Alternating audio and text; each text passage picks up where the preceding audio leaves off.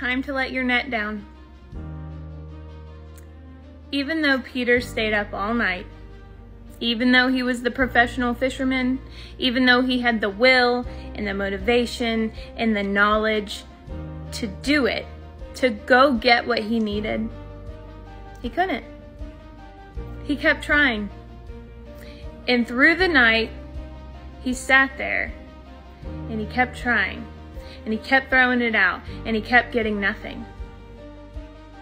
A man who is literally doing what he has done for his whole life, the thing he should be the best at, he still couldn't make it happen on his own.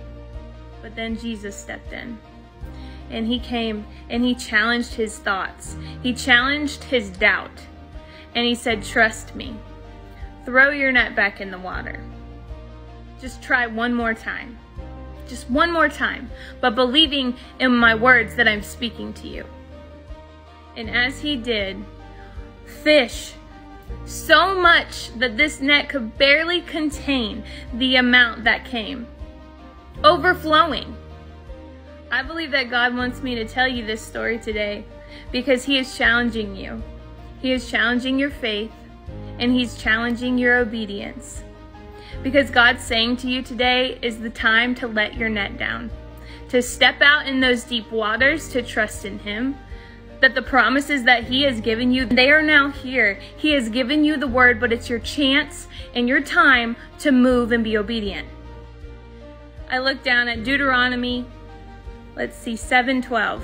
Blessings of Obedience is the title. Then it shall come to pass, because you listen to these judgments and keep and do them, that the Lord your God will keep with you the covenant and the mercy which he swore to your fathers. It goes on into Deuteronomy 8, remember the Lord your God. Every commandment which I command you today, you must be careful to observe, that you may live and multiply, and go in and possess the land of which the Lord swore to your fathers. And you shall remember the Lord your God, for it is he who gives you power to get wealth, that he may establish his covenant which he swore to your fathers, as it is this day. I believe God is wanting me to remind you and myself that he is a big God and he can handle everything that he's called you to do. He's already placed everything you need inside of you. And when you step out in faith, watch the overflow come.